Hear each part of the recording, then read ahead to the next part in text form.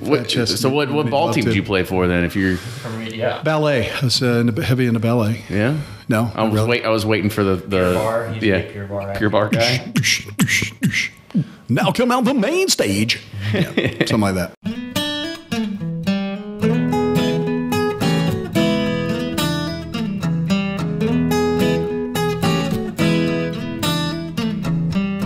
While this podcast will always be free, the time and effort that goes into the production isn't. Show your support and join our Patreon community today. Hey everyone, welcome back to episode 183 of Bourbon Pursuit. I'm your host, Kenny Coleman, and there's really not a whole lot of news to talk about. However, there is one common theme that we start seeing to kind of blanket across the bourbon industry, and that's prices. Prices are going up. It doesn't matter, it's happening across the board. And to note some things that are happening, you got Four Roses. They have announced that their private barrel selections are going to see an increase. So from the days that you used to see $65 barrel selections at your local store, expect that to start hitting $85, maybe even $100 in the upcoming few weeks, because that effect happened on January 1st of 2019. Buffalo Trace has also announced that they are increasing prices on their Old Weller Antique line. It is having a new MSRP of $49.99. However, the weird thing that we kind of found out is that the other suggested retail price of Weller 12 is actually only at $45. So I don't know how they get to that math, but interesting to find that out as well. Now, Boone County is one that kind of came out of nowhere, I'd say somewhere at the beginning of last year, maybe the year before then, of just having really solid single barrel selections of good aged stock of MGP juice. And now we're seeing yet another price increase from them. I remember the days when you can get it for $75. It had moved to $100. And we have to give a shout out to Christopher of Houston Bourbon Society, who kind of led us down this path and gave us this information, is that Boone County, their new single barrel releases are moving to $175 MSRP. So it got to the point where Houston Bourbon Society, they actually picked out a barrel of Boone County, found out what the MSRP was going to be, and then passed on it. So who knows? That's a crazy story. You might see more of that happening here in the future as you see more distilleries start upping prices beyond what was going to be an expected route. Now, we're talking about a lot of stuff of raising prices everywhere. However, here at Bourbon Pursuit, we're actually not raising prices. We are actually giving away bourbon. That's right. That's what we did this week for our Patreon community. For our another celebration of another year for Patreon, for our December giveaways, we actually did 3 bottles of bourbon. One was a single barrel pick of 1792 bottled and bond that happened from the wine rack here in town. Another one was a Buffalo Trace that was a collaboration between the wine rack and Harvest Restaurant here in Louisville as well. And then the third was a bottle of just good old Eagle Rare. So happy to be able to bring those types of giveaways to our Patreon community as well. Now, today's episode is really like a perfect marriage and a harmony that we had with our last episode of 182 when we talked about barrel sourcing with the Brindiamo Group. Now, sure, there might be stock where you can have the ability to make a $15 million purchase today, but where do you get those funds? Is a traditional bank the way to go? Would they even understand the business model? And you probably are going to get risk getting denied from the bank. Or do you go with someone like our guest today who knows how to put collaterals on a barrel of whiskey and gives you return on dollars that can help fund your brand development? It's an interesting show that gives you yet another aspect into how you build brands and how you raise money from venture capitalists to be able to build new bourbon brands. Now, when you do listen to this, make sure you understand that we record our podcast pretty far in advance. We do it for scheduling purpose to make sure that we get everything kind of done in a non-hectic way. So you're going to hear some interesting tidbits about Fred sleuthing that actually held true about Corsair closing their Bowling Green distillery, as well as talking about Dave Pickerel before his passing. Now, if you haven't had a chance yet, make sure you go to bourbonpursuit.com and you sign up for our mailing list. That the way you get all the show notes with all the links mailed to you 7 a.m. every Thursday, and I should say 7 a.m. Eastern every Thursday when these podcasts go live. With that, enjoy this week's episode. You're going to have a quick message from Joe at Barrell Bourbon, and then you got Fred Minnick with Above the Char. Hi, this is Joe from Barrell Bourbon. Coming this fall to our Barrell Craft Spirits line is a 25-year-old American whiskey finished in Sercial Madeira casks. Find out more at barrelbourbon.com. I'm Fred Minnick, and this is Above the Char. Bourbon is our beloved spirit. We cherish it, study it, taste it, talk about it, and even gossip about things that don't matter to the normal people. Bourbon is our beloved hobby. But we must not forget that we cannot sip irresponsibly. With every drink, we must know the situation. How much have I had? Am I okay to drive? What is my limit? If you don't know your limit, there are apps that can actually help you, and the U.S. dietary guidelines can be found at health.gov, which highly recommends moderate drinking, which is 1 drink per day for women and up to 2 drinks per day for men. If I'm sounding preachy, or at least out of the ordinary, well, here's why. This past week, a family of 5 was killed by a drunken driver in Lexington. The Abbas family was driving back to Michigan from Kentucky when an intoxicated man drove on the wrong side of I-75 and crashed into their van, killing all passengers, including 7-year-old Giselle Abbas.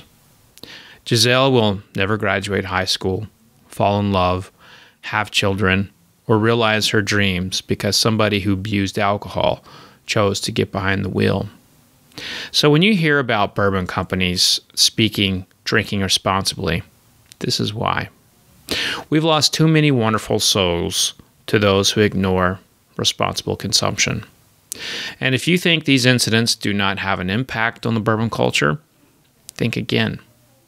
In addition to breaking our hearts that we lost the Abbas family, drunken driving incidents hurt our ability to grow the bourbon culture, the fun, the people, the lifestyle.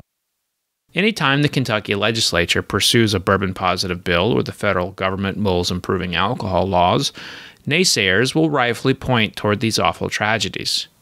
We must do everything in our power to prevent death by alcohol. Not because it's what's best for bourbon, but because it's what's decent and the right thing to do. And here's the thing. The next time, it could be one of us who loses a loved one to a drunken driver.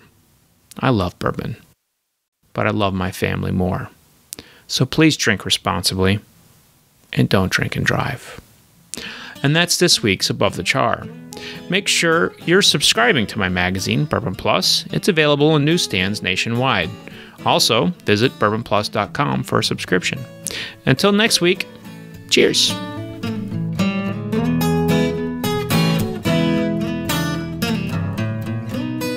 Welcome back to another episode of Bourbon Pursuit, the official podcast of bourbon. The whole team is gathered here today in downtown Louisville to discuss a fun topic. So, of course, Kenny, Ryan, and Fred Minnick coming at you. First time ever on site, all 3 of us. Awesome. Yeah, coming together. Interviewing someone. Yeah, I guess it is. with a person. But The human being. Yeah, someone felt bad enough for us to talk to us. So you always remember your first, right? That's right. Well, it is. We should point out we're in a basement, so it's we're not on the high rise. So he put us in the basement. It's a finished basement. Well, yeah. Just saying. It has a TV. So we'll get there, we'll get to introduce our guest. But today's topic is going to be really interesting, especially for those brands that are out there that are looking to grow, or people that have an idea that they found their grandpappy's mash recipe and they want to open up a distillery and they want to figure out, well, how do I get capital for all this? So we're going to talk about how to raise money, which in today's world, I look at it either one way. I mean, Fred, Ron, correct me wrong. Do you think it's hard to raise money in today's market for starting a bourbon company? Well, I think it's all about the players involved. If you have a thoroughbred at the helm and you've got a lot of strong supporting cast, I don't think it's going to be hard to raise money. But if you're like a lot of these people who kind of start from nowhere, no one knows about you, you're going to get a lot of no's. Kind of like Kenny and us. Like when we start, no one gave us the time of the day. So hey, I would like to point out, and I try to do this all the time, I was the first person to actually believe in you guys, and I asked you to come record the Kentucky Derby Museum series. And what happened when I did that? We messed up the record button. So maybe I have a bad judge of character. That's right. You can't be a VC. Yeah, that's funny. But we'll go ahead and we'll introduce our guest. So today we have Chuck Morton. Chuck is a venture capitalist Capitalist with the Bourbon Bank Fund that is backed by Venture First here in Louisville, Kentucky. So Chuck, welcome to the show. Thanks for having me, guys. Appreciate it. And it's unbelievable. The first time the three of you have been in a room together like this, live. I know, don't you feel honored? It's incredible. Wow. The last time all four of us were in a room together, we were drinking bourbon for a good cause at the Speed Art Museum. Absolutely. Amen to that. So, Chuck, I want you to give an opportunity for our listeners and people that are viewing out there. What is Venture First? What is the Bourbon Bank Fund, the Bourbon Bank Fund? What are all these things that you're ultimately doing here? Sure, I'll give you the elevator pitch answer to that. The Venture First is started about 8 years ago by John Shoemate, Morton grad, local guy from Louisville, Kentucky area. Shout out to John, wherever you're at. Venture First is a full CFO services company, valuation, equity, M&A company. Based in downtown Louisville, we have offices in Washington, D.C., Richmond, Virginia, Miami, Florida, and soon to be in Cincinnati. So we're growing. To answer your second question, the Bourbon Bank Fund, this started out several months ago as an instrument to assist those small and mid-sized distillers that, as you suggested, are struggling to grow due to lack of funding. And standard institutional lenders are going to struggle to be able to loan against a liquid asset, whereas we relish that opportunity. Mm-hmm. We understand the value of a liquid. To paraphrase the old liquid gold conversation, we actually believe in that. And so, we look at barrels of bourbon, rye, and we analyze it. We take a look at it. We learn everything we can about it. We have it chemically tested. We then talk with various brokers in this space to find out, market values. Then we put a loan to value to that bourbon, and we're happy to loan against it, as that being the collateral, no personal guarantees. We do cursory financial review and background checks. But we're here to help the distillers grow and give them an opportunity. It's funny, like you talking about that. So I know a lot of people, Kenny, who are trying to get money and all that, and they'll come to me sometimes for advice. They're like, where should I go? And I've recommended, Chuck's group in the past several times, and people quickly say, no, we don't want to go to them. And I was like, why? It's like, they do too much background checking. My credit's not all that great. So I take it, Chuck, you don't like losing money. Well, it's really not. The top thing on our whiteboard over there is not, hey, let's lose some cash. Yeah. No, we like. We didn't get in this basement by being broke. Well, to that point, the funds are not brought from in-house at Venture First and the Bourbon Bank Fund. We literally have taken it out to market to a lot of local investors who got us started with individual SPV funding with projects. And as of today, we are very close to nailing down $100 million in funding for the Bourbon Fund. So it will be a true fund that we can pull from for those that, pass the sniff test on our end. You said SPV. What does that mean? Yeah. Just give us, lay people. Sure. An SPV would just be a single deal, so a single LLC, if you will, that we fund. If someone says, yep, all right, we've got $1 million worth of bourbon, we'll do 75% loan to value, and we'll loan you $750,000. The collateral is the juice, and we'll find investors to back that. Those investors will take X percentage based on what the credit looks like, what the juice is. If it's a 12-year Kentucky bourbon, it's pretty valuable, and we know if someone defaults, we're not going to get harmed, nor will our investors. And so, investors get paid quarterly. We make it easy for our clients by saying, listen, guys, it's a 4-year note, first 24 months interest only. And, we give them a chance to grow. We're not here to make it hard for them. We truly want to make it easy and allow them to grow. And we're not in this to make $1 bazillion, but we're not here to lose money either. So what's your, sorry. I was just going to give him a proposition. He's got this incredible, fund going for bourbon.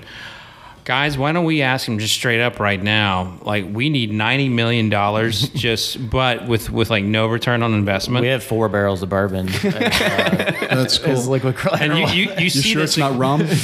Yeah, you see this equipment here. We're in need of some help. So got an what do you F-150 think? back. 90 million is what it I'll takes. tell you what would be a good step in the right direction is if I could get one of those Bourbon Pursuit podcast hats to cover up this lack of hair. That would be a really good start, guys. Hey, we'll even throw on a T-shirt or Yeah. a koozie. Now you're getting warmer. Done. Get warmer. See? Get warmer. So tell me who your ideal customer is in the bourbon game. So, you got anywhere from a startup to the big companies, but where is your niche, I guess? Sure. Why don't I give you a couple examples of clients that we previously worked with without naming names? Obviously, we can't do that. Privacy is very important. No, you can't say who you've worked with? Not without getting primary permission first. We can talk about one of our clients here in just a moment that we're doing some Okay. other things for. But Yeah. I will tell you. I'll give you an example. There's a company that is outside of the state that we've loaned money to. They've created some pretty good juice. They've got some product that they purchased, and they're laying down some of their own new fill. They've been very successful in the vodka gin space, and they're distributing in about 16, 17 states. And so we take a look at where they've been and where they're going. We like the people. And at the end of the day, guys, this comes down to whether we like that client. Mm-hmm. If we don't like them, we're going to price them out of the market. We're just not going to work with them. We have a no a-hole policy here. and we strictly adhere to that. And so, that's an example. We gave them a pretty fair interest rate, no personal guarantees. They've got a really good storage facility, because that's another important factor here is making sure that the bourbon we collateralize is stored and insured properly at current market values, not replacement value. These are all things that come into play and things that need to be well thought out. We have another very large client that's in all 50 states.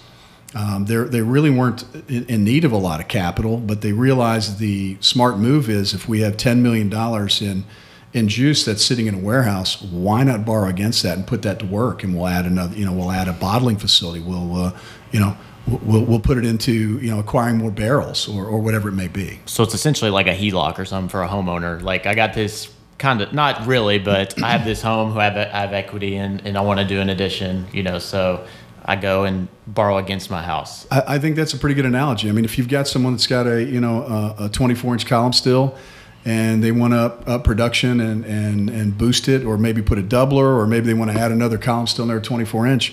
This is a good way to acquire that funding without having to go out to institutional lenders or giving up equity. Cost of equity is 30% higher. We're talking typically anywhere from 12% to 18%, depending upon the credit worthiness of these individuals. But again, there's no personal guarantee, and it's a lot less expensive than the cost of capital. Mm-hmm. So You kind of just led me into the next thing I was going to ask is, why would these people come to you versus going to, say, like a traditional bank to get some sort of loan? Fair question. I will state this, letting you know that I had a breakfast meeting with a very large bank this morning that had a client that they wanted us to work with. Very difficult for a standard institutional banking facility to loan money against a liquid asset, especially an alcoholic-based asset. They find it's too risky for them. You might as well just go loan against cannabis when it becomes legal here. Now, Maybe it will be by the time it's theirs. When we say liquid asset, you're meaning literally the bourbon or the literally. You don't mean liquid. like liquid assets like we Correct. refer to. Okay. Literally liquid. Yeah. Okay. So, I mean, I guess kind of expand on that a little bit because, when I think about what do people do, because you just said that you had started a few months ago kind of getting into this and we'll probably be in a year to it pretty soon, but what were people doing before this when they're thinking about how they're going to expand? Did they just have to go through traditional routes and does what you're doing make it more attractive to them? Sure. I think that the general way to approach it in the past was, the family, fools, and friends would be your first approach. Family, fools, and friends. The three F's. And if that doesn't get you where you need to go, you find a local, what we'll call an angel investor that would be willing to put up, X amount, but they're also going to take a decent equity spot in your company. Mm-hmm. And at a certain point, you're going to get diluted. And, your dream that you've been chasing, by the time you get to reality, you may not even be the majority shareholder anymore. And it becomes not quite so fun when you're not calling the shots in the company that you envisioned 5 years earlier. And so we want to help people avoid that.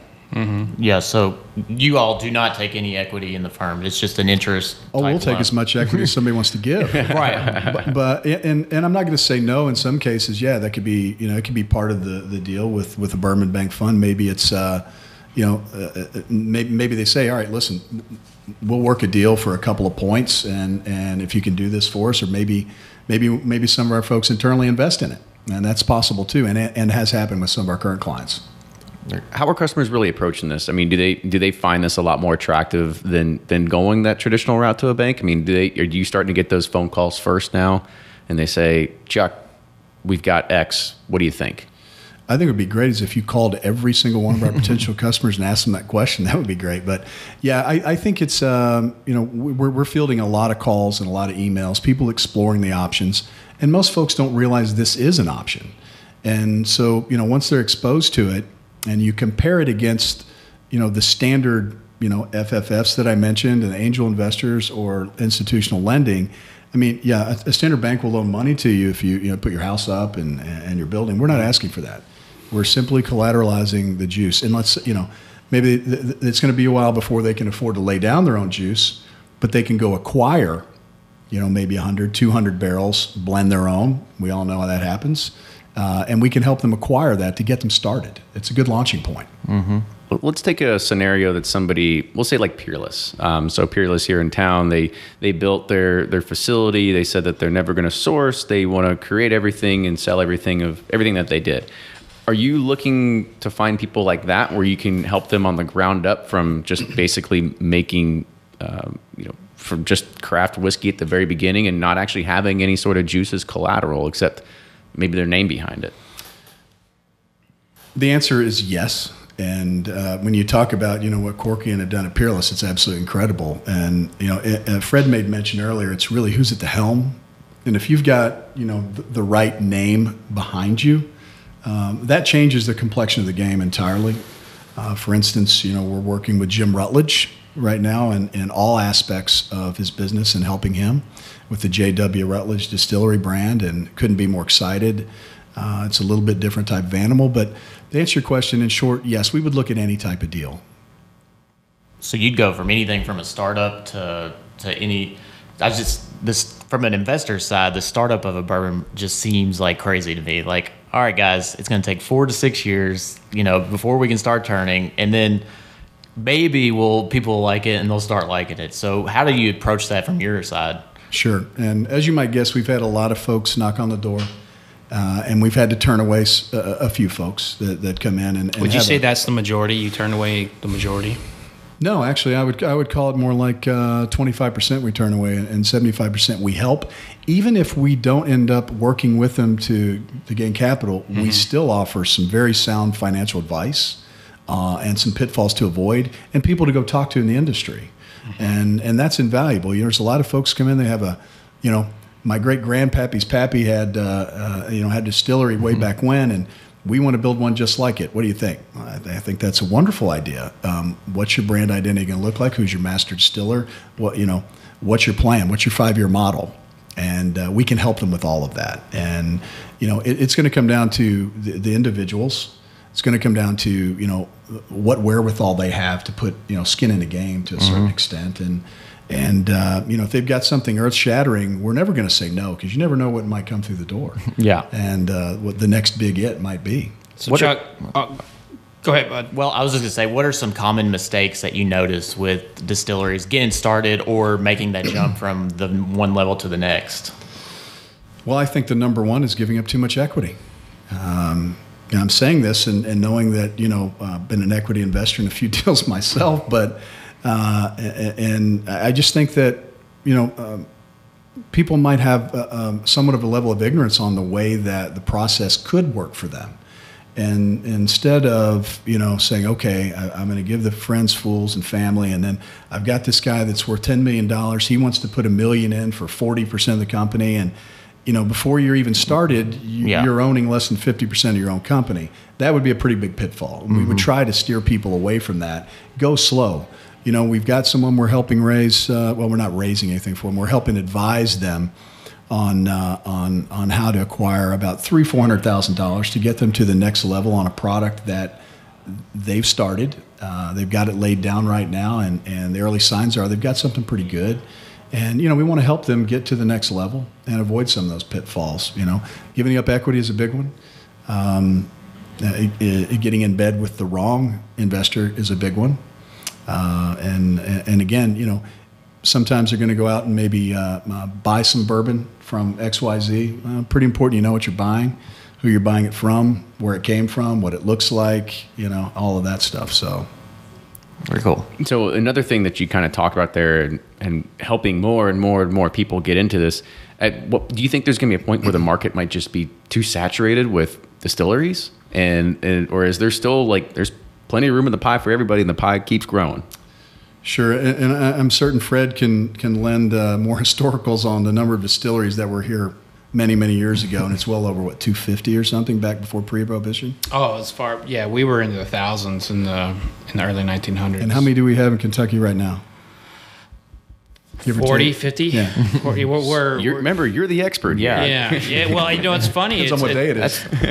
It's actually funny. It's like we actually just lost a distiller. I haven't broke this yet, but Corsair is probably going to be ceasing operations in Bowling Green. So they're making most of their. They've decided to shift things completely over to Tennessee. But so that's one. There's been a couple of them that have closed, the Moonshine Centric one. So the number in the last month kind of I think dipped, but it may have went back up with a couple other ones. But long term, there's still there's room, but there's so much shitty product coming out of a lot of them, and I think that's where you got your challenge. And this is something that a venture capitalist told me is they would rather put money into a source whiskey brand than a craft distiller. And if you look at the buyouts, that's what the trends have been. Angel's Envy, from what I'm told from local investors, was the best deal since sliced bread for local money. High West, which was public, $160 million. Kentucky Owl, which sold 127 cases in its lifetime and sold for millions. So all three of those were, sourced whiskeys. So you make a valid point. In our opinion, we believe that this is a very long runway. We've done a lot of internal analysis and, of course, looking at all of the, external data that's out there. And we believe this is, anywhere from an 8 to 15-year runway in the bourbon space. And while we know there's always going to be some drop-off, and I have some more information to talk about. You mentioned Corsair and Bowling Green. We'll talk offline on a few things that I heard today myself. You heard that today, quite too? Interesting. Yeah. And a few other things. But there's, I think that there's plenty of room for, these craft distillers. I think you'll see some perhaps maybe, merge and get bought up, different types of formations. But in our opinion, there's plenty of room, and there's a lot of unique ideas and concepts out there. There's a lot of, I know of at least 2 new cooperages that are, one under construction and one that's coming.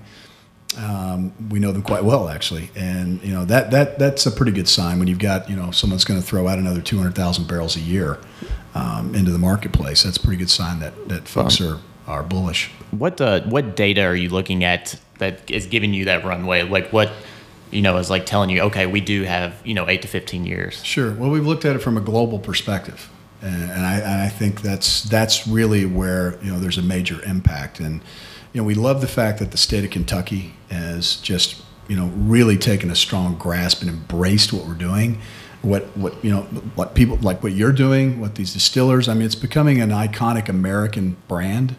The Chinese market in particular, very big. You talk about the Australian market, the Western Europe market. I mean, they're clamoring for craft. And what I mean by craft is, not a Jack Daniels. I was about to say young underage whiskey. There's people screaming for that. What are the numbers? I think around 30 to 36% of new bourbon drinkers are female due to the cocktailing craze. And we believe this is a long-term trend. People are building habits that are going to carry along, generationally, and we feel pretty strongly about that. To answer your question on the data, I mean. These guys can't see, but if you look behind you, we have several unbelievably talented analysts down here at Venture First that have spent a lot of time researching the marketplace from all angles. And are they on Drudge Report every day, just looking at and more? Yeah, and more. Yeah. Just checking stocks of MGP, seeing how MGP stock doing today. Is that with the? I would say that's probably on someone's ticker over there. Yeah. Yeah, I was give us some ideas of what kind of analytics are they really digging into to be able to kind of get some of this information and knowledge out? Sure. So, when you start looking at, let's talk about the oak itself, by the way, and where that comes from. I think it's a great starting point. Yeah. Start with the damn trees themselves. The stave business, which is, people are quite bullish on that right now, and we are as well. We can even get into the fact that there's a big need for barrel storage. We've approached that as well with the company Bourbon Structures that we work with, and when you look at, I don't want to give away all of our secrets, by the way. Yeah, we want your secrets all. Yeah, but we're getting funding out of this. Listen, nobody listens. Come on, it's all good. It's just you said it, not talking. me. Yeah, it's a compilation of projections based on analytical trends from a national, state, global level, compiled together, and we spend a lot of time feet on the street talking with the distillers and talking with the brokers and talking with distribution and folks like the Paul Vargas of the world and where they're headed and what the industry's looking like, and all signs are positive. I think globally, the last report we saw from last quarter, the fastest growing segment of spirits was actually Irish whiskey, bourbon number 2, Scotch, and then rum. I believe I got those in the right order, but we track that on a monthly basis. I mean, if we see an odd trend that would even signify a glut, you'll see a lot of things change. and it's not like we would pull the carpet out from under everything. But keep in mind, the deals that we do on the financing are 3 to 4 year notes, so we're still mitigating some risk. So we probably should have done this at the very beginning, but how did this idea even come about? Did you know that according to adage.com, podcasts are able to engage listeners in a way traditional media can't? Podcasts are mobile. They can be taken anywhere a listener goes. It also becomes part of their daily routine, such as commuting, exercising, mowing grass, or perhaps just cleaning around the house. Did you also notice that you're listening to this right now? You'll never hear about a person just flipping through podcasts, so your message is heard loud and clear. It's also a permanent endorsement because it's built into the audio playback. That's a benefit not offered by any other medium. If that sounds interesting, let's talk. Send me an email, team@bourbonpursuit.com. Now, let's get back to the show.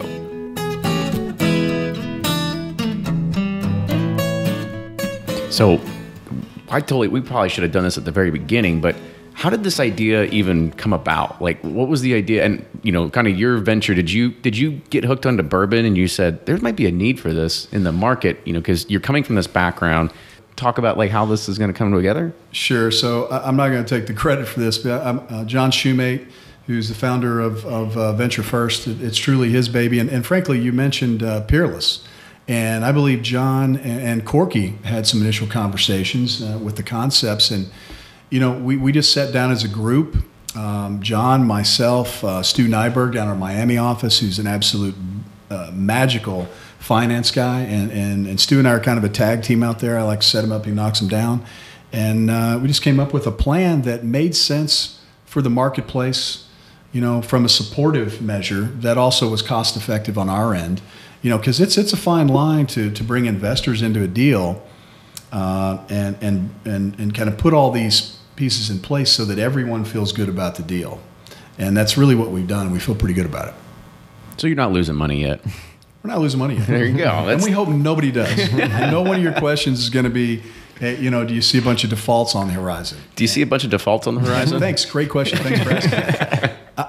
No, we certainly do not. That being said, we've mitigated the risk for our investors, and that's part of the reason why we do the due diligence. It's to protect us and our investors, but it's also to protect the distillery client. I mean, you don't want to put anyone in a bad situation ever. You just don't want to see them fail, and that would just be bad for the industry. It would be bad for everyone.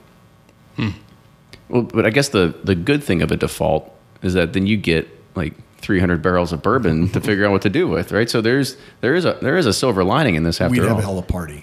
Yeah, that's at someone else's expense, which would be very bad. Yeah, we don't want that. No, we don't. I guess not. But then you've lost 25% right off the bat, off your investment. Well, so actually, we wouldn't have lost anything. The distiller would have lost because we're doing a loan to value. Right? Okay. So if we loan at 75%, let's say it's $1 million, it's $750,000 loan. It's a year later and they've defaulted. Well, okay, they've made some payments. They've defaulted, and now we own the bourbon at 25% less than what it's worth, or 25% more, right? Realistically, so it's a no-lose situation. Mm-hmm. Yeah. I know. I know you're highly. I want to get into this. I know. How do we get in? Bring $100 million to the table, boys. Well, how much will $1,000 get me? He's actually thinking about it. Might get you a seat at the table. All right. Small table over there. Over in the corner. So I know you're highly regulated by the SEC. Are you allowed to work with people outside of Kentucky, or are you limited to Kentucky? Great question. And yes, we can work with people outside Kentucky, outside the United States. One of our first clients, our first two clients were actually outside the state of Kentucky, ironically. It's actually sad. Now that I think about it. Hey, same thing here. So as I, in studying, distilling history, you're seeing the return of Pennsylvania, Maryland, New York, but you're also seeing states that never had, really prominent distilling histories come with a vengeance, Sure. like Wyoming, for example. Utah actually did have a distilling history. Brigham Young was a distiller, by the way. Really? Yeah, the high priests of the Mormon Church were actually all whiskey salesmen in the early days. That's how they made a lot of their early money. Because they didn't drink any of their product? Well, they also helped start Las Vegas, so they're all about peddling the sin, just not consuming it. At any rate, do you when you are evaluating a distillery, how much does the name Kentucky come into it versus like another state? Tough question to answer. I mean, again, it really comes down to the people and the names involved.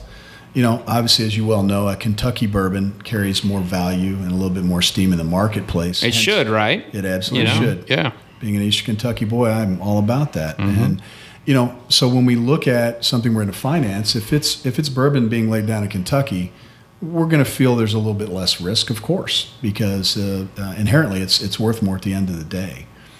By the way, back to your question earlier, I hate to derail, but we also have a partner that we work with called Parity. Parity is a data analytics company. They're based here in Louisville. I'm giving a little shout out. John Madeline over there. They work with the Beams of the world, the Patrons and others, and we acquire a lot of industry data through that partnership with Parity. Is any of it public? A lot of it's public, yeah. I would suggest you reach out and talk to John Madeline at Parity, actually. Yeah, I love data. Yeah, it's always fun to kind of dive in and figure out how people are getting to the idea of being able to do this, because you have to have something that supports it at the end of the day, and the data never lies. Data's king, right? So do you have like a bullshit meter? Because what we see in whiskey, it's going off right now, actually. Yeah. I imagine there's so many people trying to get capital, and they come to you like, oh, my grandpappy founded this whiskey in 1822, and he's brought the yeast fourth back. Cousins of the there's just so much BS, and then when it hits the market, like the consumer base just goes nuts and calling them out. So I mean, you got to have a high level BS meter for these people. I think we do. And, we take them through the paces. I mean, it's an initial, bullshit meter test when we sit down for the first time, and you can usually kind of tell. To get through that, we then look at financials. And if they come in with one piece of paper with crayon, probably not so good. If they've got a 5-year plan and they've got a modeling done, okay, they probably cut the mustard, get to the next level. Then we talk about, who's your master distiller? Oh, we haven't thought of that yet. Oh, okay. Bit of a problem. People really do that. That has happened, yes. Wow. What's been the poorest pitch you've heard? And don't name names, but I just want to hear what that was like. And they'll probably be listening to this, so they know who they are. But I wouldn't say it's a poorest pitch. It's just one of those very, very, very, very passionate group. And, they look like they were very prepared, look like a solid plan, except, instead of building the brand first and getting a product out, it was, hey, let's build this massive place and people come visit it. And it's in the middle of nowhere. not the most solid plan. We highly suggest They're Field of Dreams kind of thing. Which and it really was very robust. The problem is I hadn't thought of a master distiller yet. Don't have that. I'm like, okay, let's take a big step back. Let's pump the brakes. Yeah, let's go ahead and start a small brand, and let's get a little following going, and let's get it in front of the Fred Minnicks of the world, and let them take a look at it and say, okay, you guys are on the right track here. It's a pretty little mash bill. We like what you're doing. And let's start there, and learn the business before you go spend millions of dollars on a facility. And so coming along with this bullshit meter, there's no master distiller. I want to kind of take a scenario, because let's take somebody like Dave Pickerel, who is the quote unquote master distiller of 1,000 distilleries out there, right? He's legit though. Yeah, but you take that, but sure, he comes in, probably does something for a little bit, and then maybe he's out. And he's never actually really there seeing any kind of day-to-day operations. Yeah. When you hear somebody that's hiring Dave Pickerel to do this, or hiring one of the many names that are out there that could possibly do this, I mean, is that a turn on or turn off for you? Well, I think it's a little bit of both. I mean, it's great that they're finding, a solid mentor, and you like to think that they're bringing someone in to teach them the right way. And you've got the right pupil there that's willing to learn, that has the intellect and understanding and the willingness to put in the time and effort that it's going to take. And in that case, that's wonderful. Now, if it's just, hey, we're going to have Dave come in and create this wonderful mash for us, and that'd be great, and now we're on our way, let's just go do it ourselves. That's not so smart, in our opinion. Mm-hmm. Yeah, so you kind of have to look at their long-term strategy of what they are going to be doing with this. Absolutely. You had mentioned the distillery that needed some work. They kind of had like a tourist bent.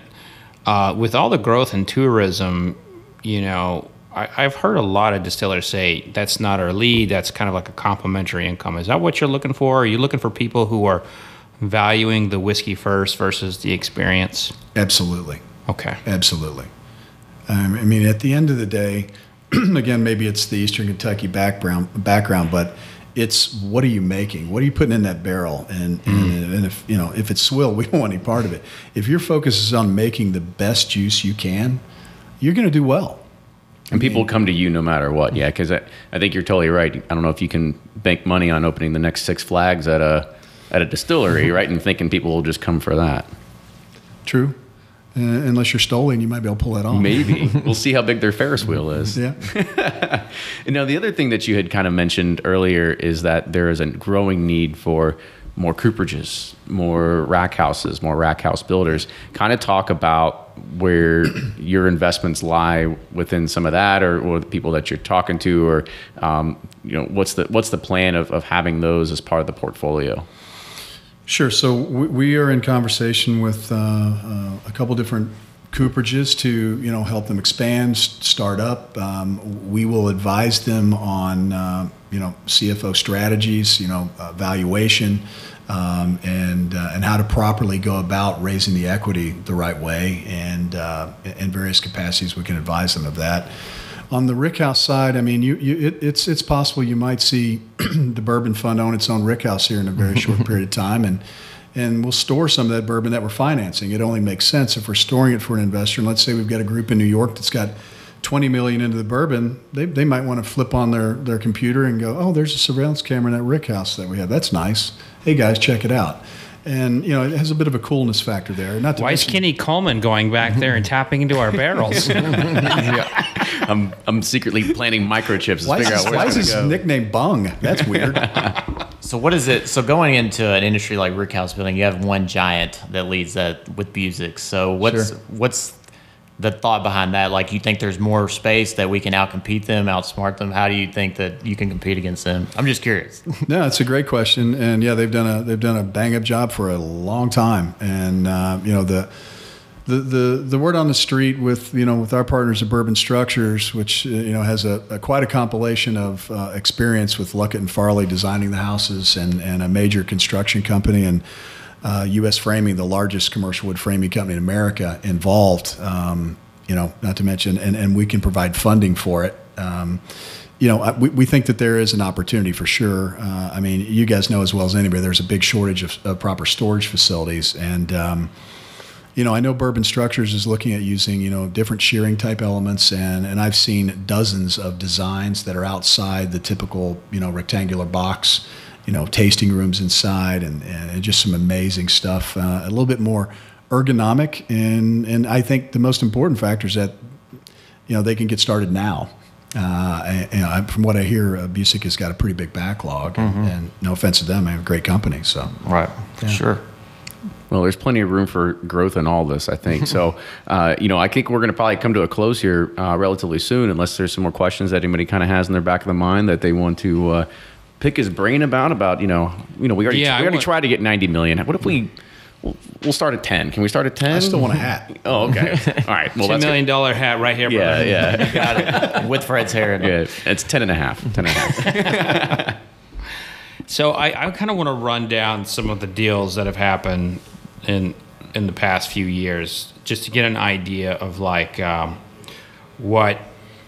the people earn, because a lot of our audience, we see a number from like High West selling for $160 million.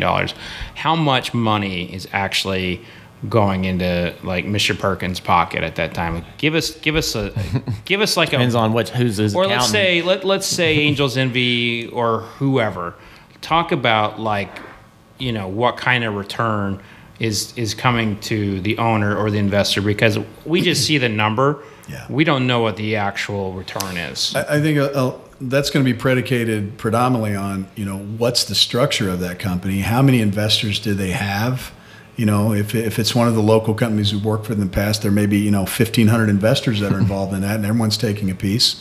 Frankly, it's all the more reason why people want to avoid giving up equity and using the liquid asset you have to borrow against, because, if someone comes to you 3 years from now and offers you $100 million for your company and you only own 3% of it, that's a little bit disconcerting. Yeah. Now, if you've done a great job and you own 80% of it, good on you. I mean, that's fantastic.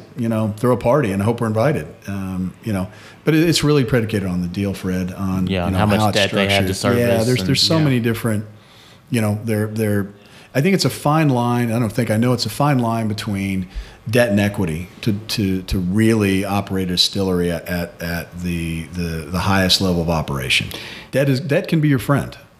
Is there, from a consumer perspective, are there some telltale signs that we can see that a distillery is about to sell, or that they're thinking about that move?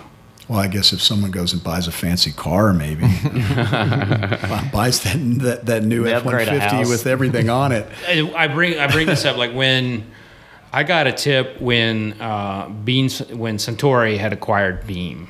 8 months before that, I got a tip from someone that there might be something happening because a certain consultant had been disclosed to the SEC. So I was wondering, from a smaller perspective, is there a way that consumers, just human nature, what do people start letting go of staff? Do they, cut expenses so they have more profit? What's something that people typically do when they're trying to sell? This will be treading on some of that gray area that I'm not sure I really want to dig too far into. Okay. But we stay away from most because bourbon, rumors that affect fact. Basically, what bourbon is right now is it's like the sports world. We would consider this like a sports talk show. Like, we love talking about potential things happening, and so there's the word on the street, there's the conspiracy theories, and that's really what this is about. And so I guess at the end of the day, we just want to know when someone's going to sell before. We just want to know the signs. Because we want to buy our stock. That's right. You want to buy up every bottle we got that's before the price insider goes trading, up. my friend. Yeah, So go ahead. We'll talk offline. So I got a question for just in venture capitalists in general, or as an investor. Say I'm an investor in a distillery. You like said, there's 1,500. Are you receiving like dividends throughout this, or are you just waiting till the end till it's acquired by someone, or how is that kind of structured? So if you're usually for an investor, yeah. So if you're an investor, an equity investor, in a specific deal, distillery XYZ. It depends on whether you're a preferred investor, A round, B round, whether you're a friends, family, fool, early investor, the way it's structured. Maybe there's quarterly dividends, maybe there's no dividend, and there's never, a liquidity event. for the investor until there's a sale. Maybe you're getting an annual dividend based on the profitability. All of those things, it's all predicated on the deal and the way that the initial structure is in place in the operating agreements. Would you prefer a business or a distillery that has, say, it's turning a good profit, it's churning, keeping cash flow running good, or would you prefer something that's your end goal is to be acquired? Like, we're just spending money to build it. We really don't care about profits. We just want to make it as big as possible to get acquired. What's kind of your We'll approach? take option A 100% of the time. Okay. Yeah, we would much prefer someone that is doing it the right way. They're churning and just creating a profit and building that bottom line. That at the end of the day, they're the winners. Cool. Okay. Yeah. Well, I think this has been a pretty awesome discussion Yeah. about looking at the ends of, if you're either starting up or if you own a distillery and you need finance, you need capital, and you don't want to go to a traditional bank, you don't want to give up equity. This is a new route to go. It's a pretty interesting way to get. Yeah, one question we didn't ask is how much do you need to start a distillery? Wow, that's a good question. Very good question. And I think that's, again, there's going to be a lot of variables there. I mean, are you educated in how to create your own mash and do it yourself through maybe contract distilling, and you go to one of the new distilleries that's coming up that has actually capacity open? So Most 5 people million? don't. 5 million? Yeah, it's a pretty good number. Pretty good number. So 5 million is what I have enough what you family, need. friends, and foes with moving together $5 million. No, I'm kidding. You got it buried in holes. I think you could do it glass for less. jars. I mean, You could do it for if you're- less? If you're going out and you're contract distilling, and you're taking your time, and you could do it for less. I don't know why anybody would want to open distillery. I would just be calling up MGP or Barton or whatever. Hey, What you got over there? contract. Problem is their capacity is, I think you could probably call Daniel Lind over at Bardstown Bourbon and say, yeah, we'll talk to you in 10 years. I mean, they're killing it. It's fantastic. And it's a wonderful, wonderful thing. Absolutely. Yeah, it is a tough market to start a distillery right now and to make your name. And then, you've got to do exactly what you said. You've got to either contract out excess capacity, you can sell barrels, you got to figure out how to make that margin. So definitely some thought for the future there. But, Chuck, I want to say thank you again for coming on the show today. This was very enlightening, I think, for all of us to My pleasure. learn more about it. Blast. Yeah. I feel honored and emboldened to be amongst the three of you at one table at the same time. You should And I be. still want to have. We'll get you that. So if people want to know more about Bourbon Bank Fund, how do they get in contact with you? Sure. You can contact me at chuck@venturefirst.com. You can call our main number off our website. You can call Fred at home. That'd be a good thing to do. And Now, loves per my SEC regulations, I am not affiliated with Venture First. Not yet. No, I'm just kidding. Once you give up pretty good that, deals once you coming give up up if you have that, an interest. once you give that hat up, you're Yeah, it's not your deal. is that my deals? Is it giving them the? It gets you entry into visibility. I want and deal 20% equity of your company for this hat. flow. Wow. It's a deal on your side. That's a bargain. That's a bargain. So again, Chuck, I want to say thank you again. Make sure you visit Chuck's website. Go check it out at Venture First, and you can learn more about the Bourbon Bank Fund. And of course, if you have any questions about that, make sure you reach out, because I'm sure that he can answer a lot of it, and he's going to lead you in the right direction. If you're a good fit or a bad fit, that's just how it's going to work. Yeah. But make sure you also follow Bourbon Pursuit on Facebook, Twitter, and Instagram. And if you like what you hear, you want to hear awesome stories like Chuck's and everybody else's, give us a shout out on our reviews for iTunes and everything like that, because that's what helps grow the show, is when you leave these reviews, and other bourbon nerds can find us too. Yep, and we always love hearing from our listeners, like with feedback, guest suggestions, show notes, or not show notes. We create the show notes. Show suggestions. So just keep them coming, because we're doing this for you all. So appreciate y'all following us and listening. And Fred, your turn. Yeah. Thanks for listening. Go check out bourbonpursuit.com. And with that, we'll see everybody next week. Cheers. Cheers. Cheers. Thanks, guys.